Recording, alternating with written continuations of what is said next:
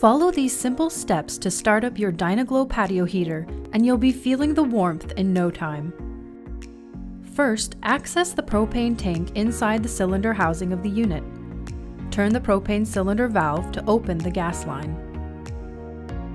Then push the control knob in and turn it to the pilot position.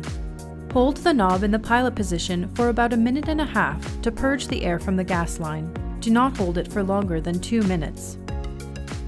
Push and release the igniter button while holding the control knob in until you see the pilot light ignite. Once the pilot light ignites, keep holding the control knob in for another 30 seconds. Slowly release the control knob. If the pilot light goes out, repeat the lighting process until it stays lit. Once the pilot light stays lit with the control knob released, turn the knob counterclockwise to light the burner. Adjust the flame to your desired temperature and enjoy a night on the patio with an outdoor patio heater from Dyna-Glo.